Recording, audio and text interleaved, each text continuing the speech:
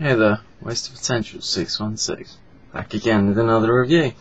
Okay, let's talk about Dark Avengers, issue 9. Okay, now this cover's a little bit misleading, but I enjoyed this issue. Bendis, again. Now, so many things I can say about this. This could have been a New Warriors issue. Maybe that's, I don't know, maybe Bendis just wanted a little bit of a stab at the those characters again, because he's not doing the book anymore with Hickman anymore. But that's not necessarily a bad thing. I like both titles, and I like the characters. It's always great to see Nick Fury. Now, basically this title is dealing with the fact that Ares' son is with the New Warriors. New Warriors? I'm sorry, Secret Warriors. Big boo-boo there. Whoops. And yeah, and he sort of confronts Nick Fury about it. And it's not a big fight.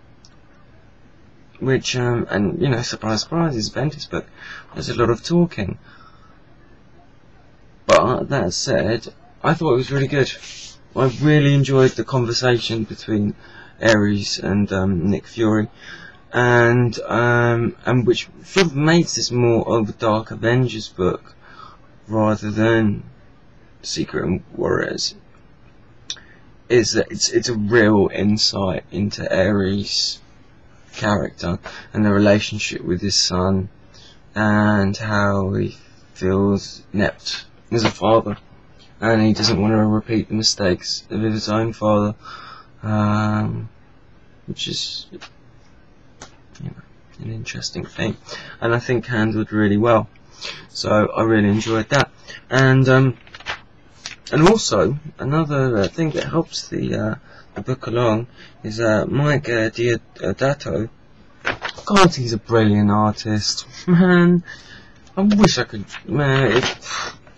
draw like him. Like, if I had like 20% of his ability, man, I'd be drawing comics. Or, you know, unfortunately, I don't. I just read and look at them. But the artwork's so good, and yeah, once again, I like the page layout. The composition is very good as well. Anyway, there's that aspect of the book. It's an issue that needed to be addressed. You know, Ares' son, and you know, some people might be disappointed that it wasn't ended a big fight. But I thought it was handled really well, and yeah. A good look at the character of Ares. He's a really interesting character, and you know, he's quite new to the Marvel universe. I'm sure he's made like little cameos and stuff in Thor for a while, or you know, Hercules and stuff. But you know, he hasn't been a big player up until sort of, you know, Mighty Avengers, or that little mini-series just before, which I kind of want to get my hands on, just to sort of learn more about him. I'm sure I will at some point, but yeah, so that aspect of it is really good. Anyway, towards the end, so yeah, that bit, brilliant, really enjoyed. Anyway, as we get to the end of the book, we get to see, hey, the Dark Avengers, even though it's their book. There's a short little scene where Dakin's recounting a fight he had with Deadpool, and have those issues of Wolverine Origins, and that's cool. Nice little characterization, you know, seeing them talk as characters. And it has something that happens with the Sentry, which I kind of saw coming. You know, it was bound to happen. I was just wondering when it's going to happen, and a bit of a spoiler alert. But Sentry's wife, you know, she's sick and tired of, you know, being married to the nutcase, and she can't seem to get away from him, even in death. So she shoots him in the face with one of Marvel Boy's guns, and wow, is that a good? I mean, You probably won't be able to see it that well. No, there's too much light. Oh no, there we go. Look at that. She shot his face off. Wow, that's pretty damn cool. So it's going to be interesting to see the repercussions of that. And maybe, you know, because I enjoyed the Sentry as a character. I mean, he's gone a bit downhill. It's kind of like he's a difficult character to deal with. But his miniseries was great. The first Sentry miniseries was one of my favourite stories. So I feel that the Sentry, when written well, has a hell of a lot of potential. It would be a really good character. So I'm excited to see what they do with this. I wasn't quite sure what the last page was about, because in the first couple of pages, I forget her name. What's her name?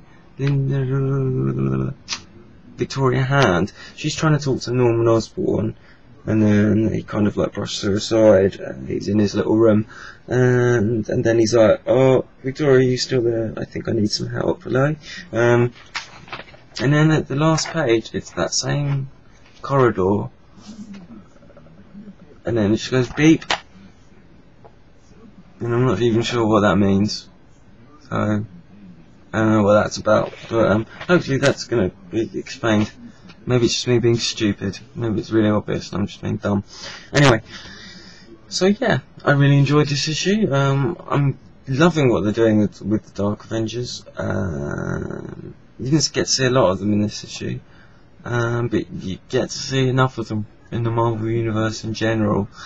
And yeah, sometimes you get to see better incarnations of them in other books than in their own book. But that said, I am enjoying this book.